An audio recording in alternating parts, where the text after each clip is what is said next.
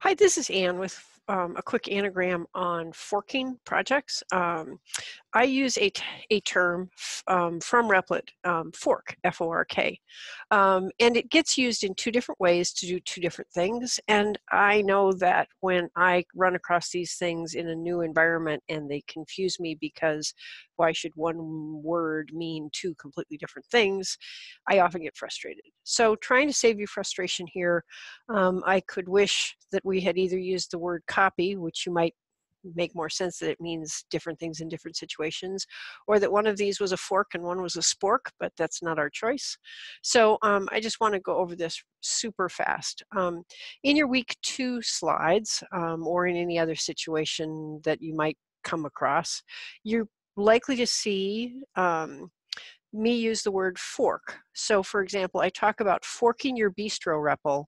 So you've already completed task number 1 and you have code and you want to copy it. I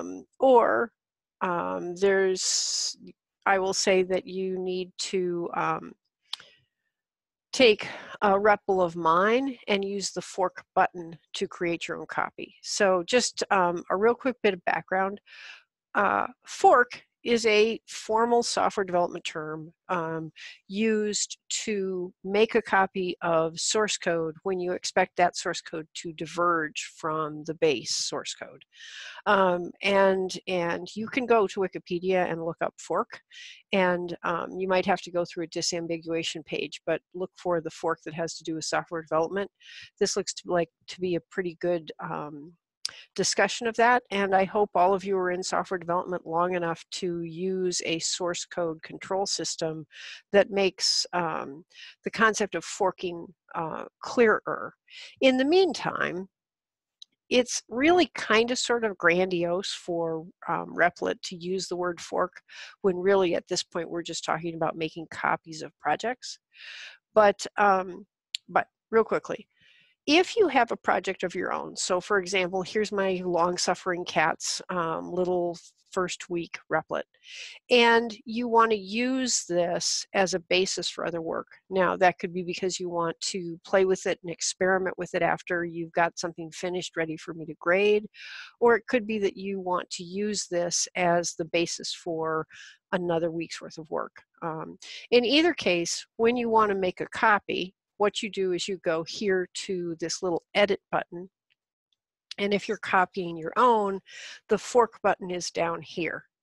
Now you could rename this REPL, but that doesn't make a copy of it. That just changes the name of the current version. If you want to make a copy, you push the fork button. The universe spins for a while. Don't try to hurry it.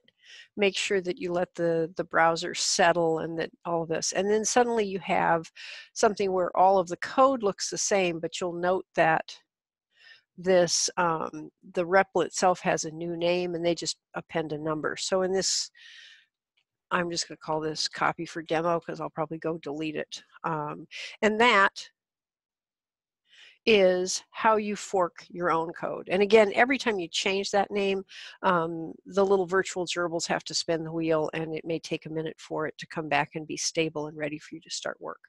So that's forking your own REPL.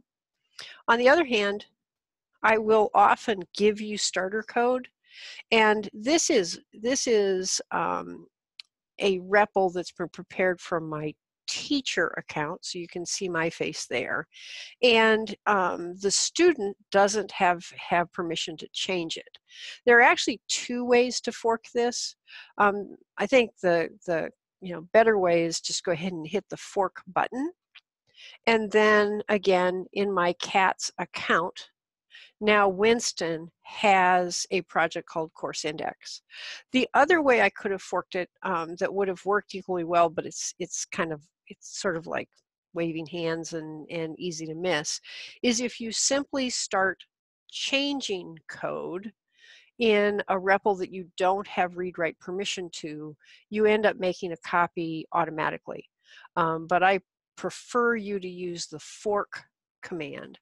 And at this point, if you're going to change the name, so I will generally be asking you to put a date on your projects when you make a copy from mine.